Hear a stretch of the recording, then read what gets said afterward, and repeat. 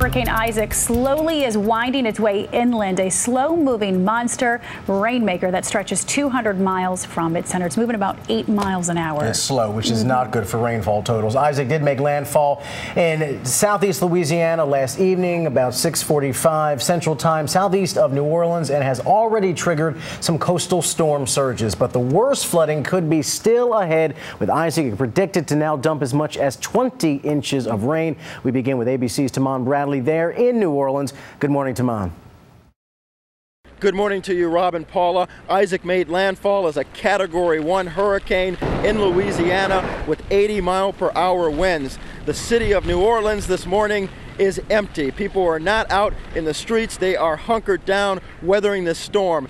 For your own safety, the safety of others, use common sense and don't go outside and put yourself or others in a dangerous position. The concerns this morning are the heavy wind gusts and the torrential rainfall. This is a very dangerous storm, and with those waters rising as quickly as they could be, a loss of life is a very real possibility. This is not going to be over quick. This is not a fast-moving storm.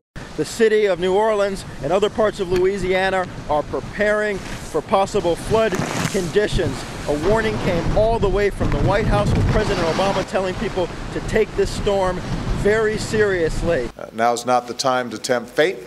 Now's not the time to dismiss official warnings. You need to take this seriously. There have been evacuations in parts of Louisiana as well as Florida. The storm is moving in with a vengeance. It's already having an enormous economic effect, with Gulf rigs being shut down, 93% of oil production in the Gulf of Mexico having to shut down. That's more than a million barrels a day not being produced. This intense weather, it's expected to last all morning with no relief in sight. Robin, Paula, back to you. Hours and hours to go. Yeah. A look now at exactly where Isaac is at this particular moment and where it's heading next. Our live coverage continues from the AccuWeather Forecast Center and meteorologist Jim Dickey. Good morning, Jim. Good morning, Rob and Paula. Well, of course, Isaac hasn't moved very much. It did make landfall earlier on yesterday evening, but then it moved back over open water, and that's where Isaac sits. Still a Category 1 hurricane, still winds at 80 miles per hour, and pressure is sitting right about 968 millibars and continues to drop here. So this is a tornado watch that remains in effect as well. Anytime you have a landfalling tropical system, you can spin up a weak tornado in there.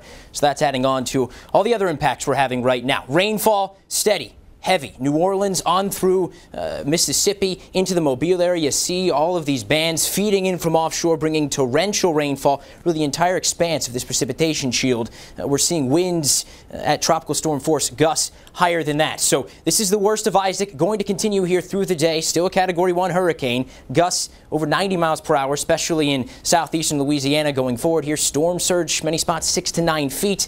And that flooding rainfall, many spots over a foot of rain. This bullseye here, southern Mississippi, southeastern Louisiana, 15 inches plus. And the longer this sits here, the heavier that rain will be.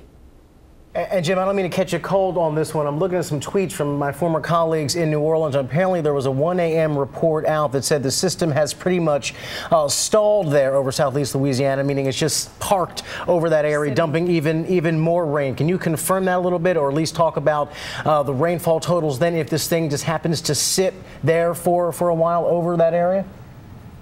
Oh, yeah. Well, like I said, it did make landfall, and then it made a little shift to the west-southwest, went back over open water. There's high pressure that's sitting over portions of Minnesota, and it was thought that it would be able to push its way on shore, but it's having a very tough time doing that. So, yes, more or less stalled out. The longer it sits there, the longer that rain will continue to pile up. So I think that 20-inch mark, that's likely going to be reached in a lot of spots. All right. Thanks to meteorologist Jim Dickey, live again for us at AccuWeather. And far and wide, as he mentioned, the rain could extend up to 1,200 miles.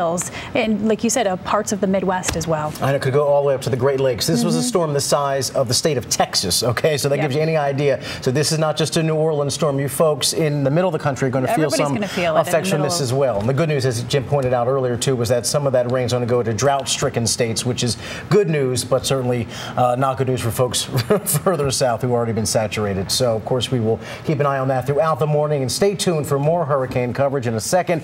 Insight from an award-winning reporter in New Orleans who knows that city extremely well and what a hurricane can do to it. That's coming up later in this half hour. Pulitzer Prize winning reporter Mark Schlefstein is going to talk to us.